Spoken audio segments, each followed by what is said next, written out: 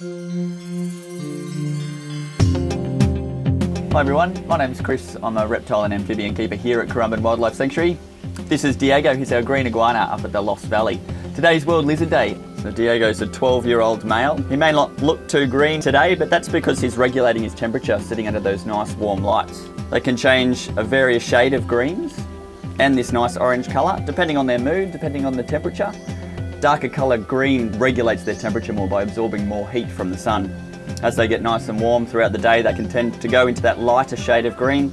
They like to spend a lot of time in the canopy of the trees, often jumping down into large bodies of water to retreat from any aerial predators.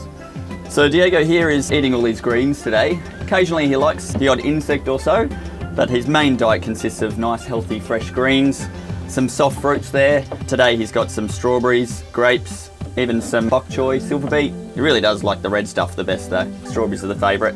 If you look closely at Diego's head here, he's got the pineal eye, or a third eye.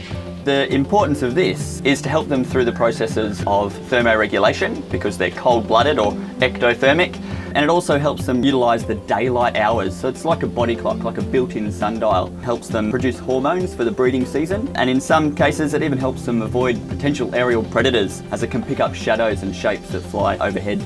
So Diego lives here up at Lost Valley. When you come down to Currumbin next time, make sure you come check him out, see him get nice and active and have his healthy lunch.